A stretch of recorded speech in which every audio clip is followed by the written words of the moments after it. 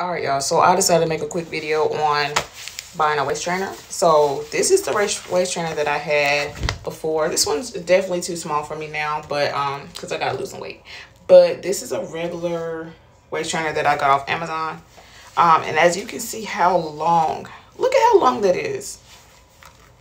That is just, it's just way too long, and I am 5'3", so it would literally like cut me here, and it would like cut me back here, and it started to leave like little marks and stuff. So I really stopped wearing it because of that, and it was starting to become uncomfortable whenever I would sit down. So I decided, I had watched, I can't remember his name, it's like Wusa something, I can't remember, but he always wear this little waist trainer, and I was trying to figure out, like, I was like, where did he get that from?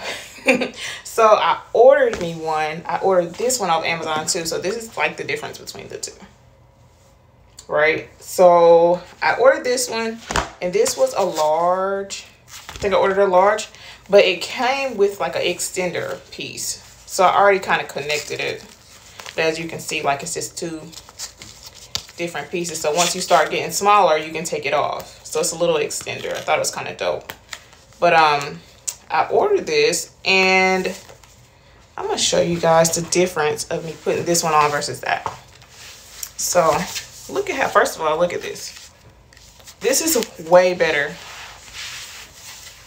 It actually covers just my stomach. Okay, I don't know if y'all can see that or not. Versus this. So yeah. So if y'all are short like me, I'm trying to hurry up and do this in 3 minutes, y'all. I might not need, I'll probably have to put it on another loop or another hook, but this is just me hurrying up so y'all can see how it looks right quick.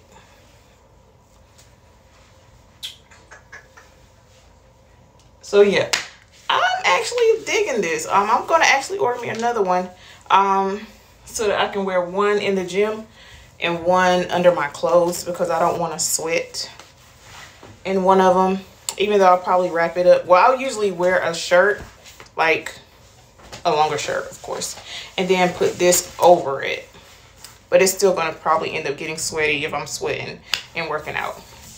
But yeah, that was just a quick seize on getting a short torso waist trainer versus the regular one. Get you one. Peace.